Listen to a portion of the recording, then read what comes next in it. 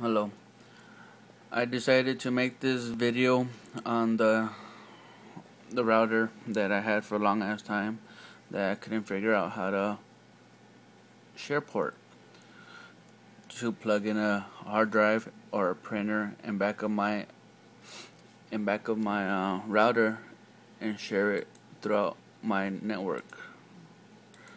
So this little USB thing, I connect things to it before and never was able to work it out.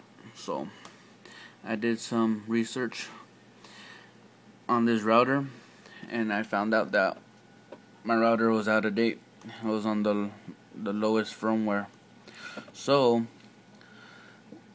I'm gonna show you on this video how to update your firmware on your router and SharePort, how to connect a router or connect a printer or a hard drive. I have my hard drive connected to mine. So everything's connected back here. So there's the wire connected to the SharePort one. So I'm going to show you how to enable that. As you can see, my version, let me see, my version, I'm on 1.2.3 NA, the newest version, with all the error fix and glitches fixed. So I'm gonna have all the links in the bottom of my description. So first of all, I want you to find out if you're out of date on your firmware. If the way of finding out is on your router or on your page. So as you can see again, my current version is on 1.2.3 NA. Just go to Tools, go to Firmware, and see what version you're on. If you're not on this version, I'll show you how to get it right now. Okay, so remember this page because we're gonna have to use this page to upload your files. Okay, so here's the first thing. We're gonna SharePort, off the router. Okay, so the first thing that I did is went to the D-Link website and the firmware. I hit firmware, and once I hit firmware, I look down here, and this is the firmware I had before, the 1.02, and it's nothing. I didn't know that they had so many updates. So on one of the updates they actually added the SharePort, and that was on this one, added SharePort. So what you want to do is go on the top one, the 1.23 NA, hit download. Make sure you download it onto your desktop. Make sure all your settings are downloaded to your desktop. It's a very small file, so it downloads real quickly. So just say you downloaded it. It should be on your desktop. Extract it. You hit extract here, and this file should look something like this. Okay, here's the update file, and this is the file that's gonna tell you what this file contains, and it contains all the latest firmware to the this is the latest firmware, so all this, it contains all the updates and errors and glitches that they fixed, so it's a good thing. So remember, we're going to be needing this. So after we're downloading that, we go to our settings through our router, back to where we began, and we go to Tools, Firmware, and then this. Remember, when you're updating your router, you got to make sure you're connected through a wire. Don't do it through a wireless connection, or else you're gonna have problems. That's what they're saying right here. As you can see right here, you could read that. Do not do it through a wireless connection. So we'll go back to here again. Just hit browse.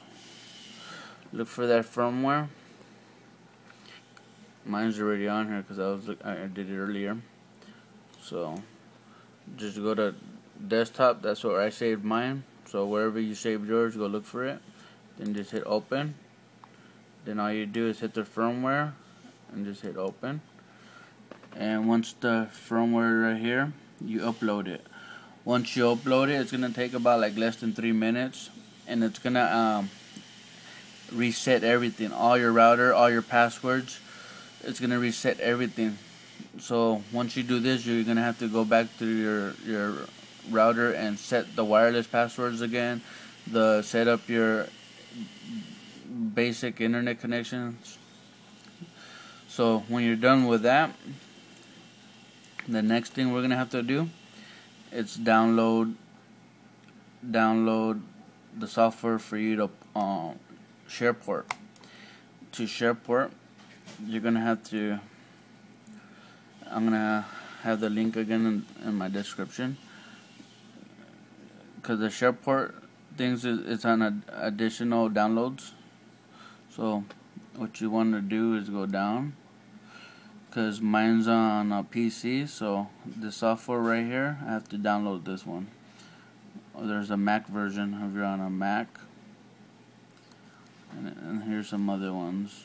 But the good thing, if you don't understand what I'm talking about right now on this program, make sure you download this manual, because this manual will come in handy. The manual will tell you everything how it works. So you hit download.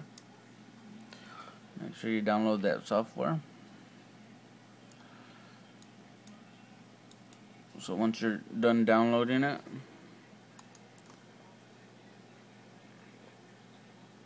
extract it.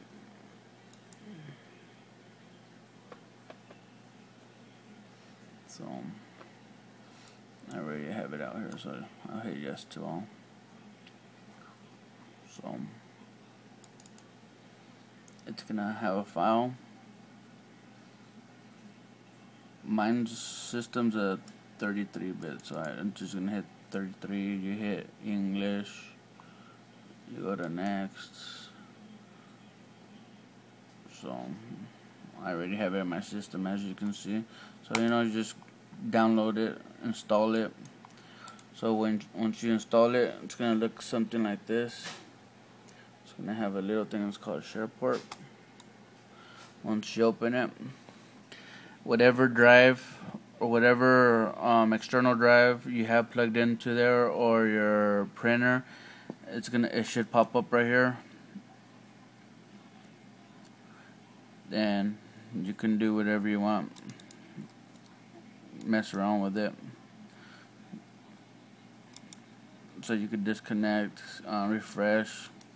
You could change the name of it, the hard drive, whatever you want. I'll name it Joe. So hit OK. So this will be my drive. That's called Joe. So as you can see, as I turned it off, it's not on here. But when I go on SharePort, and activate it, it should pop right up. So, and here's the manual. Download the manual. It's pretty good. It'll help you out understand this a little bit more. So I downloaded it. It'll help you out work out this program or get to know it a little more. Here's all the drives you can connect to it.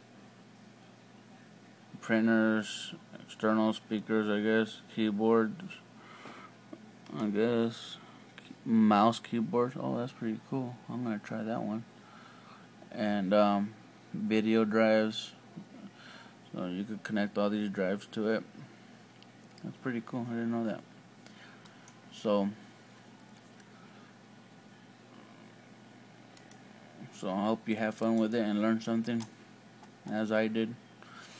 So here's my external that just popped up right now, and it popped up onto my hard drive, my extra drive on my network.